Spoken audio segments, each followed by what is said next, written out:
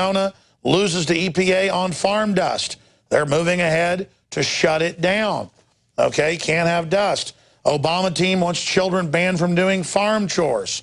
You see, this is what's going on under the Department of Labor, saying that your children can't even carry out the trash or get the eggs out of the chicken coop. This is the total control. This is why they're banning lemonade stands. And Forbes magazine has to ask, why is there a war on lemonade stands all over the United States? It's why they're banning farmers markets and Amish selling milk, and why they're raiding organic food stores that aren't Whole Foods and are mom and pops.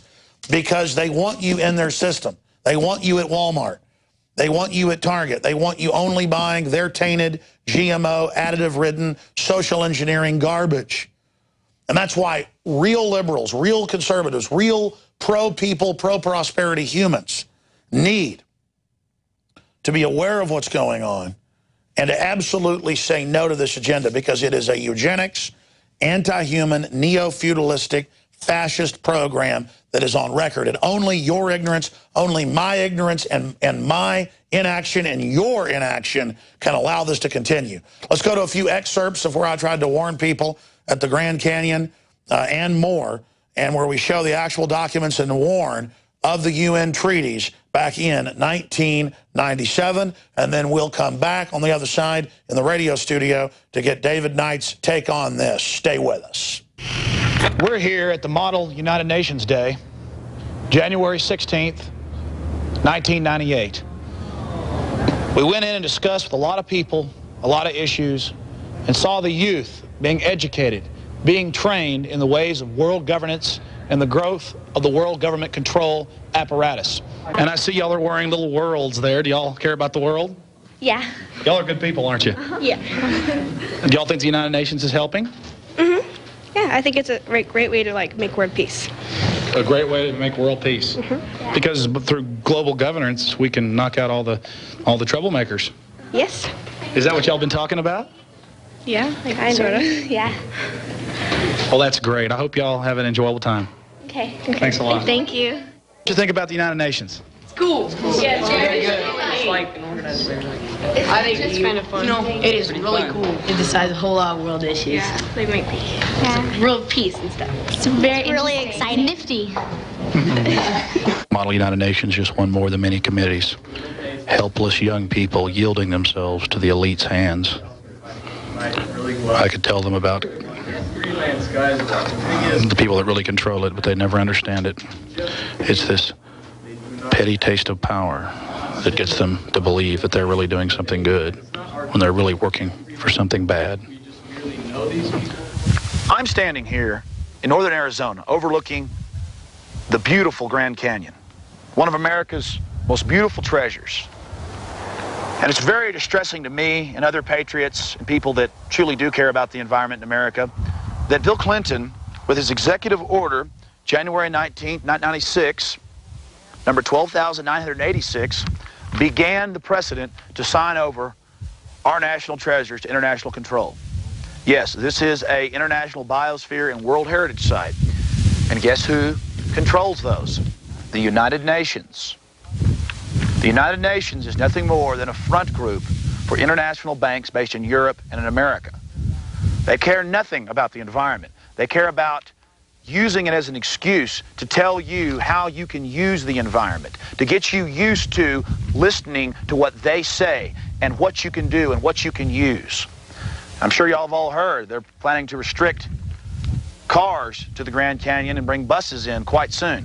Well, I'm here during peak season at the end of the summer, and I don't see any problem with Americans coming to the Grand Canyon. They're paying exorbitant prices of $20 a car. Wake up and understand that large corporations think in a long-term game. They understand that if they can restrict use to this place and get international control in here, then 10, 20 years down the road, they can start construction and building, which they're already doing, by the way. So we are for real conservation, but we are against organized crime cliques that call themselves international bankers and elite corporations coming in and buying off your politicians like Bill Clinton, who's an incredible traitor to this country, who then signs over promptly our rights to use and to maintain our natural wonders. There's a lot of money in controlling these places. A lot of people come and visit them. Just cut through their lies, and it's sterling simple exactly what's happening.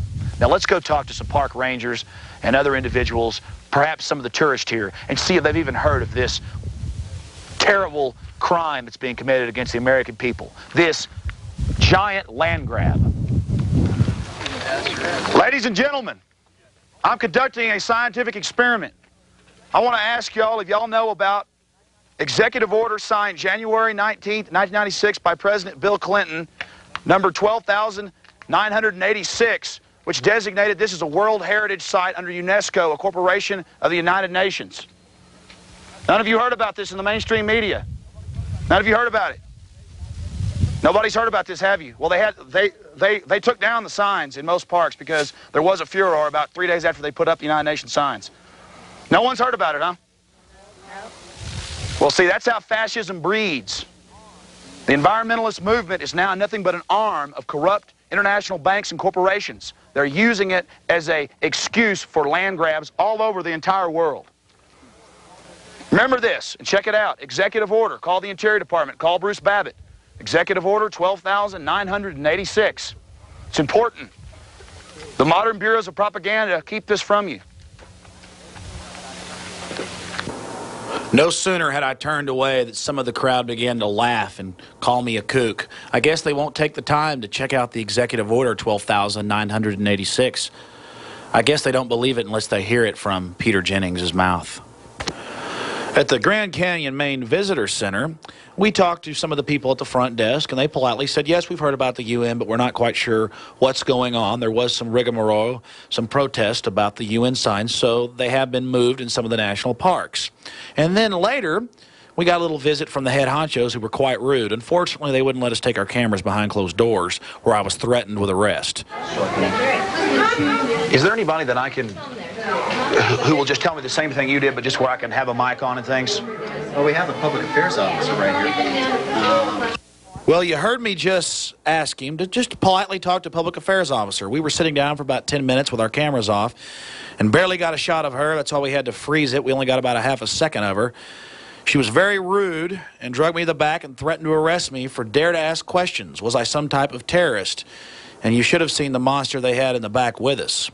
This is all part of America. It's flat out corruption. You own and control these public lands. Not the federal government and not their international lackey friends controlled by foreign corrupt banks. End of story. We've now reached the north entrance of Yellowstone National Park here in Montana. And let's just read what the important inscription at the front of this old gate reads. For the benefit and the enjoyment of the people, created by an act of Congress, March 1st, 1872. We dropped by the main visitor center, and they sent us over to the main administration building. We simply wanted to ask what's going on with the United Nations in our parks. Hey, how you doing? Fine. How are you? Oh, I saw somebody look just like you. We're going all over the country doing independent film, and we've already talked to Bruce Babbitt's office, and we just wanted to ask questions about the biosphere designation. I'll have to. You're filming? Well, do you have a filming permit? Oh, there's a permit? Yes. I'm here making my own documentary. Could you turn off your camera? I just want to reiterate the fact that everyone was very polite at most of the parks, but once you would get to a park and get to the main upper level areas, they were all very rude. They would tell you to turn the camera off. We would. Then they took us to the back and again threatened us with fines for having a camera in the park. And I said, well, I see cameras everywhere. And they said, well, you're a professional, aren't you? And I said, well, not really. I guess I am. And then what kind of weirdos are you? Got me back in the office, called more of them back there. I got threatened to be arrested at 2 places, and you just saw how polite I was. And then they thought that I had a bug hidden on me or something and wouldn't even hardly talk to me back there. They'd all been advised about dangerous people asking questions. They acted like a military encampment. It was very, very strange. Someone had prepared them. Despite the administration not being very helpful, we did locate the UN signs, both the International Biosphere and the World Heritage Site. Y'all are the owners. I mean, we bought into this whole federal government type deal, and now they're telling us that we can't even use what we supposedly own? Well, I don't know. I'd rather... Yeah. Turns this over to the United Nations, and they got a plaque down at the main central office. But it'd probably be easier just not to think about it. come they didn't start you in the conspiracy theory? It's not a conspiracy theory. There's a bronze plaque right up there, ma'am. You see that right there? They talk about a Hollywood movie rather than the bronze plaque in the executive order. That is what's wrong with America, ladies and gentlemen. People have been taught, bred from a foot tall, absolutely not to care, while they're being raided by the government, which is controlled by corrupt corporations. And when I say that, I mean the top 20. What people think is rich is a joke in this country. They think a nice house and a nice car is wealthy. And that's why it's so easy for the establishment to manipulate people. You notice the well-informed people would talk to us and knew of the executive orders, only a few. And they're probably the people who've actually done well economically because they were able to sift through the lies. But the rest of America seems to love being conned. It's like they get into being lied to, and they get an incredible thrill out of the whole thing.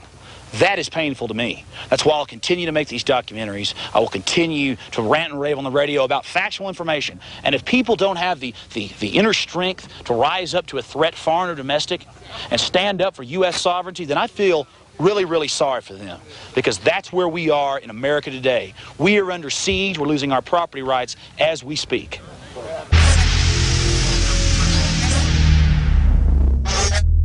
All right, and that report is up on YouTube. It's Agenda 21 Equals Death. I hope you enjoy that flashback to 1998. That was Alex Jones's first documentary, America Destroyed by Design, 16 years ago. He was talking about Agenda 21 and how they're going to roll this out. This is all about a very, very tiny number of elites controlling everything, going back to a kind of feudal system where we're the serfs and they own everything. That's what we're talking about when we talk about the 1%, although it's a much smaller number than the 1%. We're going to be joined in the next hour by Peter Van Buren. He has a book, The Ghosts of Tom Joad, a story of the 99%. It's essentially a reimagining of the Grapes of Wrath, where instead of the Great Depression, the setting is mid-20th century America. Instead of the Dust Bowl, it's the Rust Belt. And instead of the rapid collapse of the Great Depression, it's going to be about the continual decline of America that we see as we fall into this control by the very few. Now, we're also going to talk to him about the re-escalation of Iraq, because the other thing about Peter Van Buren was for 23 years, he worked for the State Department. As part of that job, he was in Iraq. He also wrote another book, We Meant Well, How We Lost the Hearts and Minds of the People in Iraq. So we're going to talk to him as we see Iraq collapsing back into revolution, as we see Obama saying that first he's not going to send any troops in, then it's going to be 300 troops, 500 troops, and now on InfoWars today, we have an article saying that it's going to be 800 troops, although we learned a few days ago from an article by Paul Joseph Watson that many people in the military have been told that they are training for redeployment to Iraq, that their entire organization is going to be sent over there. So it's going to be much more than 800 troops. This is doubling every couple of days. So we're going to talk to him about Iraq. We're going to talk to him about the ghost of Tom Joad. And, of course, that's a central character in the Grapes of Wrath. I think it was number 12 on the AFI list of top 100 heroes. Stay with us. We're going to be right back.